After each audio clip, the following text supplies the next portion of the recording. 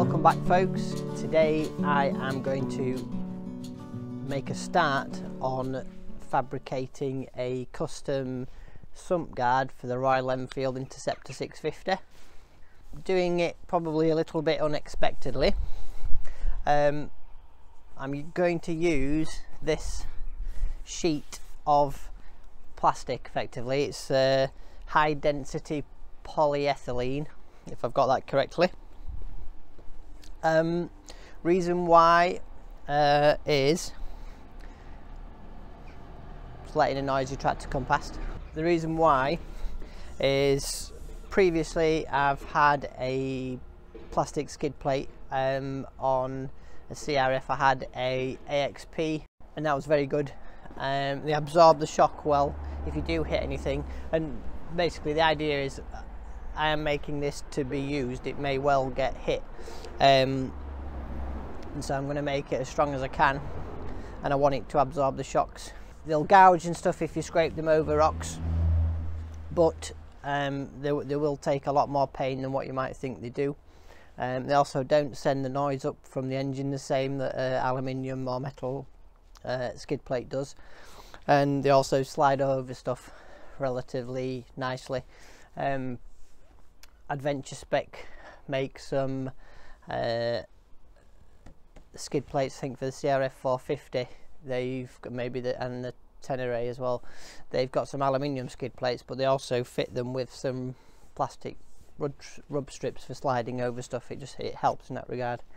It's not like I'm going to be doing trials on it or anything, but that's what I'm going for. Just I like main things: absorbs the noise, it'll blend in being black, easy to work with, and is strong. I may end up bonding it to some metal to make it a bit more rigid, because as you can see it's a little bit floppy.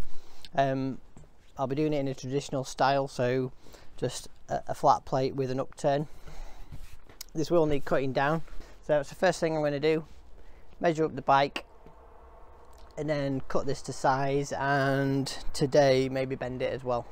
Bear with me if it's a long one.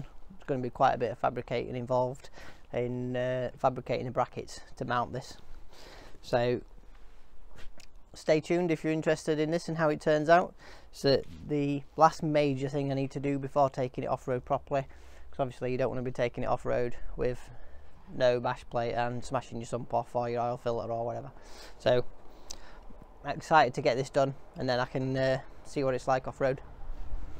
So I want it to cover the rails, so as wide as the frame, basically a bit wider than the frame, but obviously don't want it to be wide enough to touch the exhaust. It probably only need to be a total of about 600 long. However, I'm thinking I might leave it more like 750. It gives me the option to bring it up further, but that would mean creating two mounting points. My idea is to make a bracket coming off where these mount, and I'll have to put a different spacer in, put a bracket across here that bolts in here to screw it on here, and then if I do take it up further I'll have to do the same again and come off of these mounts up here. Whether I do that's to be confirmed, but it's looking like I'll need that to be 750 long by 220 wide initially, and then I may shape it in at the front, but I'll keep it at those dimensions until I've created the bend that I need here.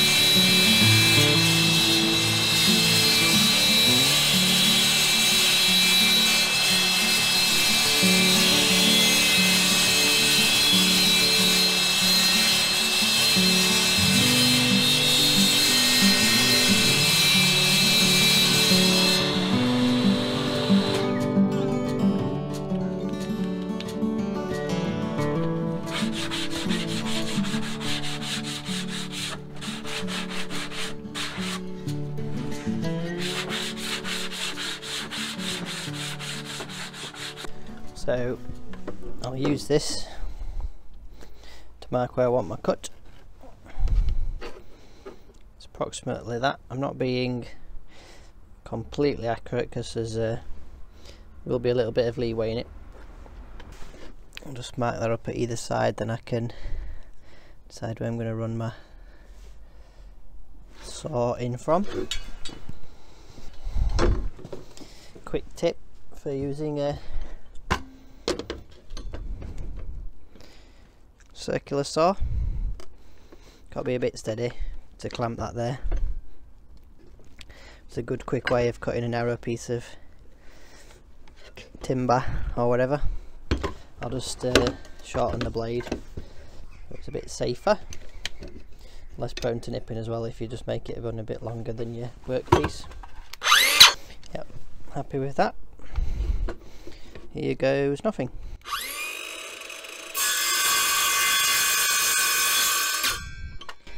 Saying that, I better check that that's very square. I think it is.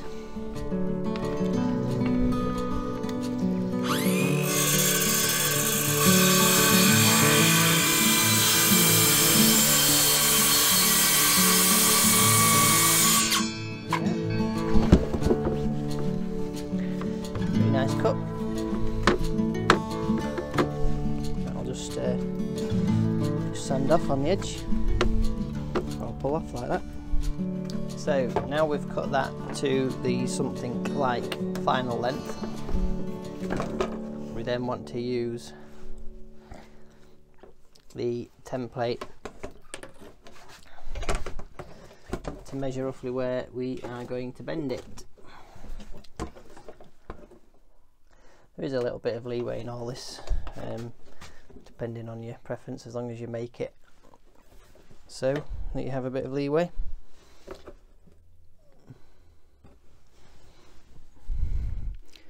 So we're looking something like so. I'll mark that across.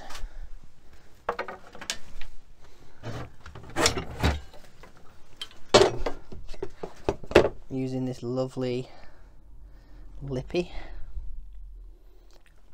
kiss proof.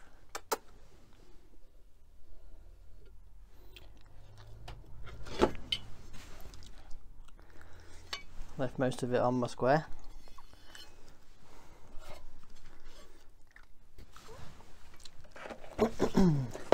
Lipstick on your square, boy, tells a tale on you.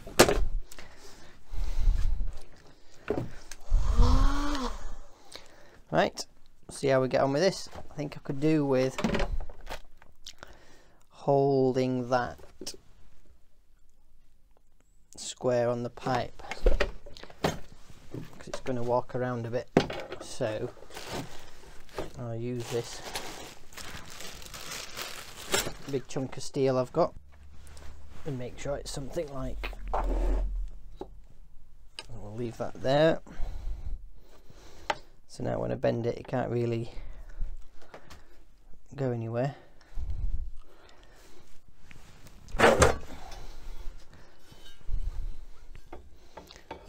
My square just helps me eye that up. Looks about right.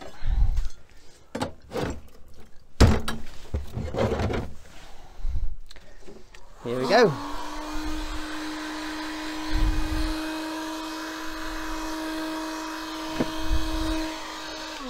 I don't know if that does look right. Going with that.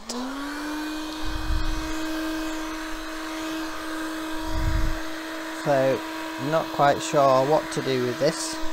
Might even put a bit of peat under there. Might be an idea, since it's copper tube it will help it conduct, just to help it form on the inside edge.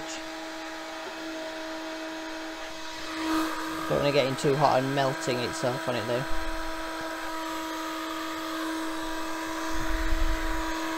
As I say, this is going to be the outside edge. I want it bending like that. So one would think I need to heat the outside more than the inside. It's a longer distance, I may be wrong. We'll go with that. Starting to sweat on the outside edges, don't know if you can see that on camera. a little bit.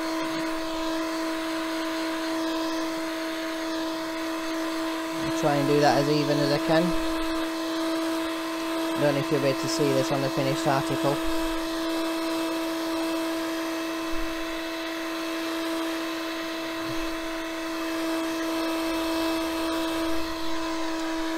Try just applying a bit of pressure.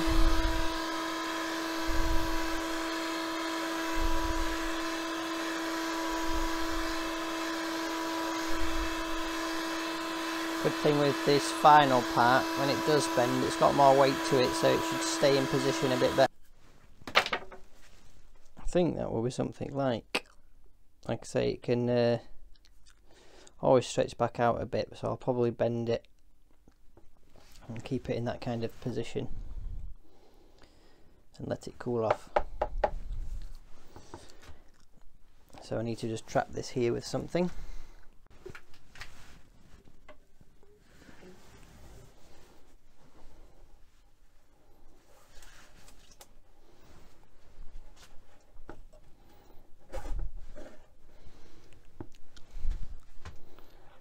I think if I just tie that off,